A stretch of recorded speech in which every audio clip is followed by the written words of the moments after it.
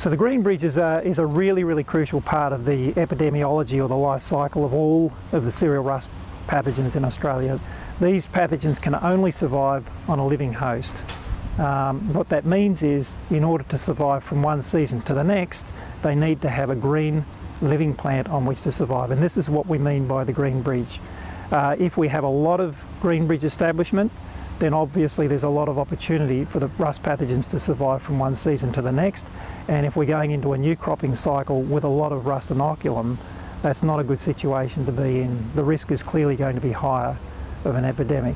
So controlling that green bridge is really important, either through grazing or through cultivation or through spraying.